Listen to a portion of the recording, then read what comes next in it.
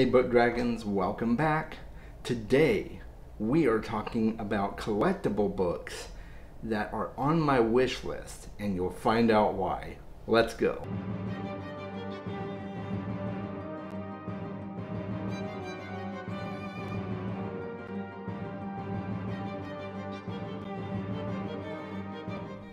So it is finally October, and do you guys know what that means?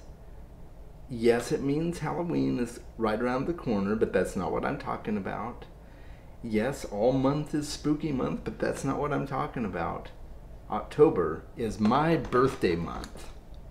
And so I thought I'd talk about books that are on my list that I'm really excited to get one of these days. Maybe not, but you never know. Wishful thinking. And I will link my wish list in the description below if you're curious. You don't have to get me anything. Don't worry. I'm just putting it out there, and you can see some of these. Now, some of these are not on my Amazon wish list, but I'll be talking about those as well. So let's get right to it, okay?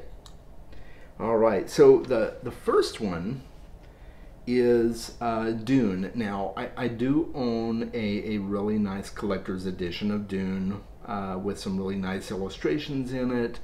This is just kind of one of those pie-in-the-sky ideas, and that is the Folio Society edition of Dune. It's just an absolutely gorgeous edition, and I've had it on my wish list in my mind for a while, and so you know, one of these days maybe I'll get it, but probably not. You know, it's one of those really expensive editions that it's just kind of like, well, you know, it's a kind of a special occasion type of thing. So another one from Folio Society, and these are all going to be Folio Society editions, these first ones, okay? The next one is Howl's Moving Castle.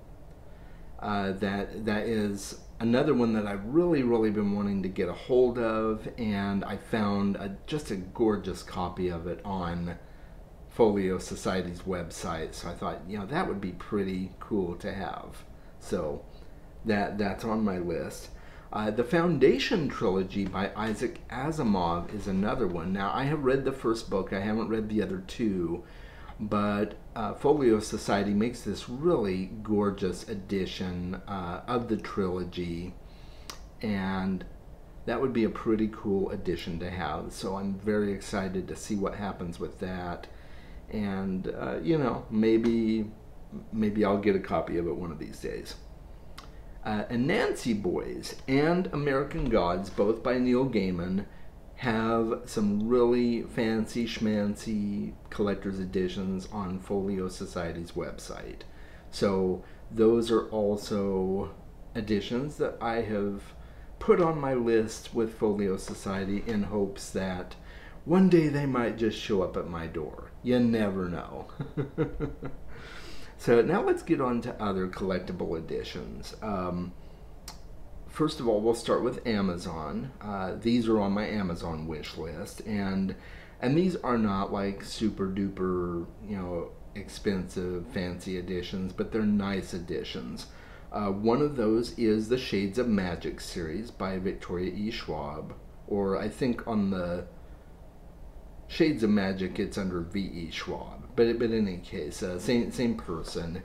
And I've really been wanting to get a hold of those collector's editions, so those are on my list. The Elric Saga collectible editions are coming out. The first one, I believe, releases in December, and then the other two release sometime next year, and that would be the entire series of the Chronicles of Elric of Mendibone, and I've always wanted to read those. I've never gotten a chance. They've been out of print for a long time, and then I noticed that these collectible editions were being released over a period of several months. So I put those on my Amazon wish list just in case. I thought they would be kind of cool to have. And then also the Gormenghast series. The first book is Titus Grown by Mervyn Peake. I found a really cool edition of that book on Amazon. It's a complete collection, although I think it might be excluding the fourth book. I'm not entirely sure, but I know it has the first three books, which make up the main part of the series. So that is on my Amazon wish list as well. And then some other collectible editions that I'm really excited to maybe get one day are two of my favorite books of all time, and that would be The Night Circus and Starless Sea by Erin Morgenstern. There is a collectible edition from Illumicrate of The Starless Sea, but it was a limited run, and it's probably floating around out there in the wild somewhere, but it's like $400, so that's never going to happen. But it would be really cool to have, at least at some point, some type of collector's edition of Starless Sea. So that is on my bucket list of books to get if it ever comes out with another edition. For The Night Circus, there is a new edition of The Night Circus being made right now, special illustrated edition. I'm on the wish list for it, or I'm on the wait list for purchasing it, I should say, because it's being created right now, and the company that's doing it is releasing information slowly as they get more information to give. So I'm very excited to eventually get my hands on that.